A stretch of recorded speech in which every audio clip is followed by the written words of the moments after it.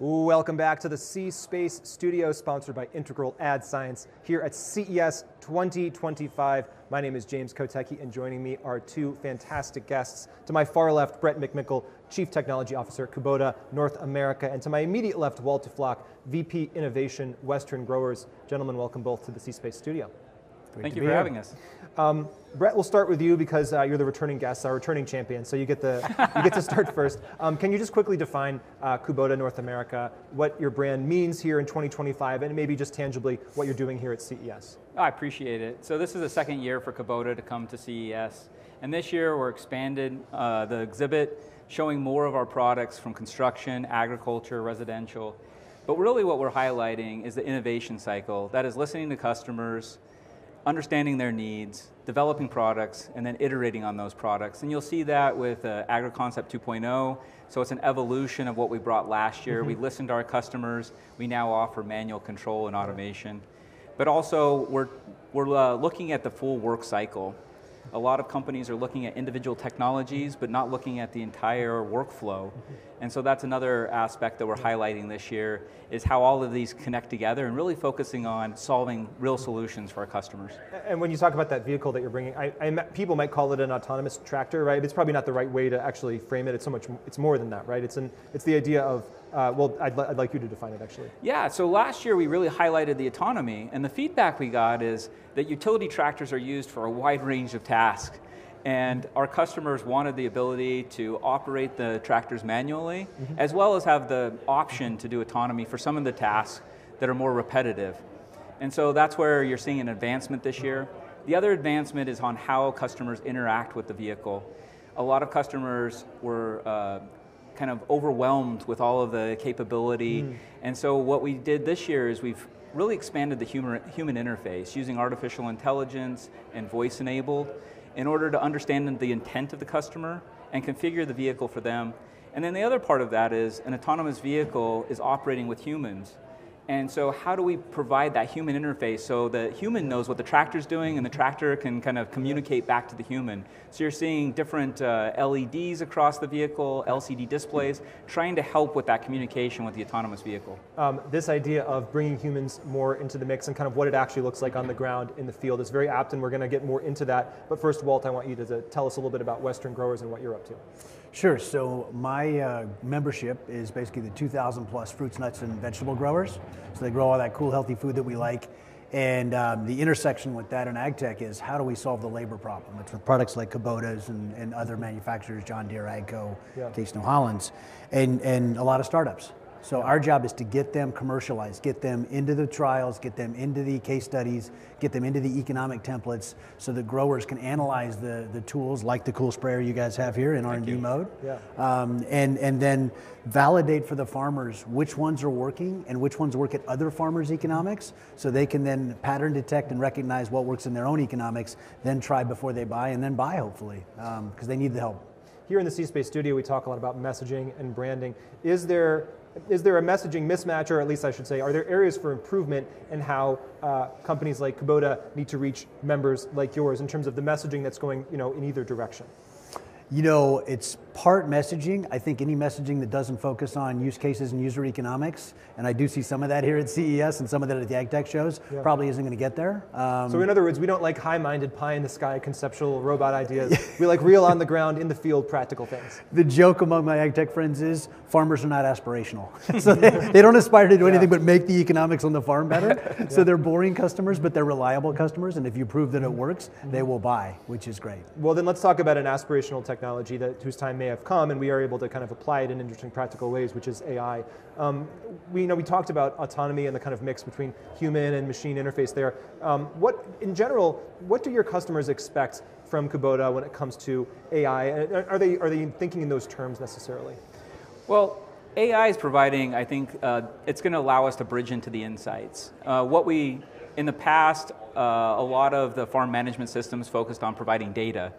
And what we found is we're overwhelming the customers with data, and they're not finding the economics. And so you listen to the customers, the growers, they really have a job to do. They don't have time to go out in the field and come back and analyze a bunch of data.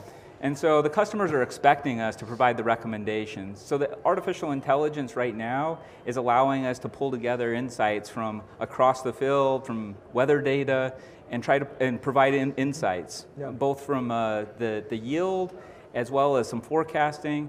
So you're just starting to see that. The next step's going to be, how do we take that recommendation and that insight and act on it? And trying to connect the autonomy and the AI, that's going to be the big unlock. Yep. And Walt, let's imagine that AI does what we want it to do in a practical way. What does the farm of the future, or at least the near future, look like there? What is a farmer, what is a grower in your organization now able to do in the next couple of years that they can't do now? I think two things. I think from a function perspective, they'll be able to do more weeding with robots, more planting with robots, more spraying with robots, and more harvest assist to help the crew move the stuff around. Yep. I think long term, maybe not 1 to 2 years, but maybe 3 to 5. I think what's happening in technology is so interesting, and I'll take it back to the 90s.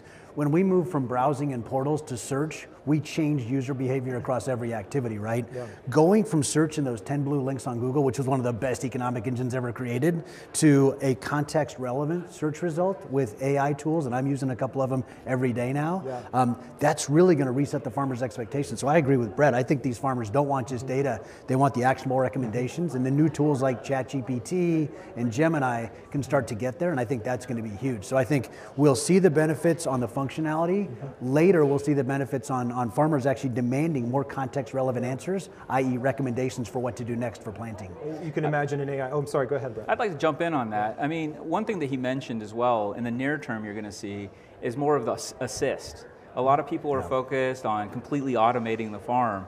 That's a big ask and a big lift, and I don't honestly think it's going to be hard to get the trust of the farmers, even if it worked.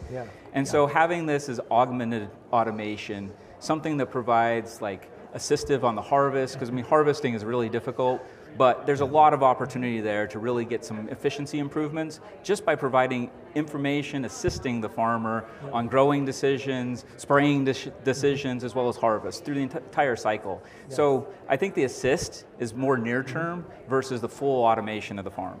And even though, as you said, you may not want to surface all of the data at that level to the individual grower, your machines are able to collect a ton of data. Can you talk to us about the scope there of what you're able to collect? Well, I think that's also why you're seeing this. Well, one is why this partnership with startups is so important, is the OEMs offer scale.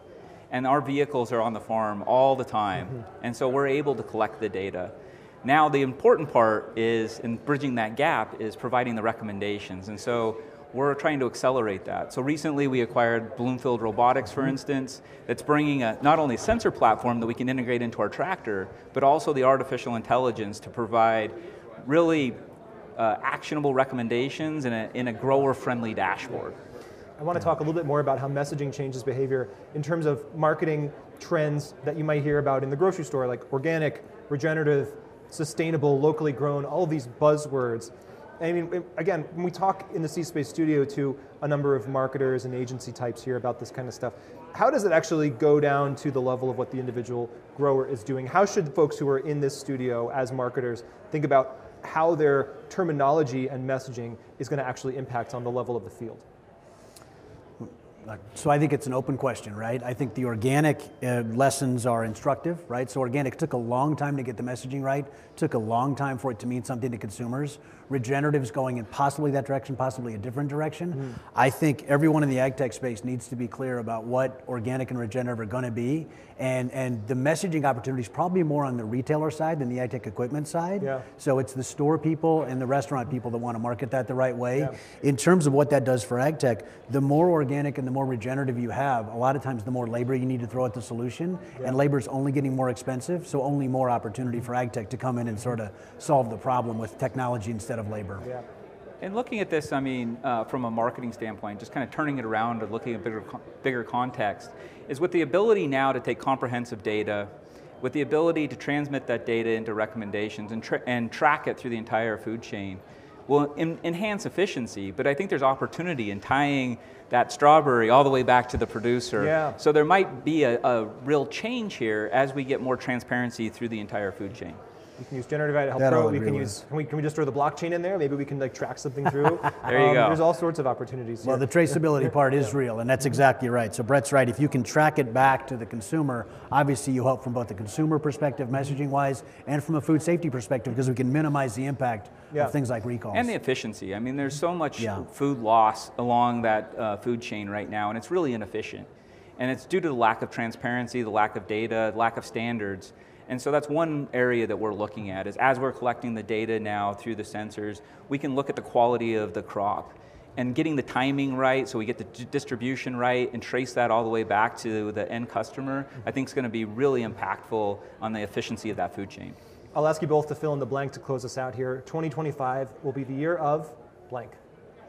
I think 2025 is going to be the year of a lot of infrastructure getting built around technologies like AI, all the investment in the stuff I mentioned earlier, the NVIDIAs on the chip side, all the plumbing. We're where the internet was in 1992, right? So all the plumbing gets built, then all the applications show up, your e-commerce, your search, your social networking. So we're still a couple years away from that, but a lot of plumbing gets built, and a lot of early startups get started now that are a big deal in 3 to 5 years, we hope. And Brett? Yeah, I think 2025 is where you're really going to see AI provide that augmented assistive recommendations. So we're going to start building the trust this year, applying AI to the data sets we have. So I look forward to 2025 as we start deploying this and really making an impact on the farming community.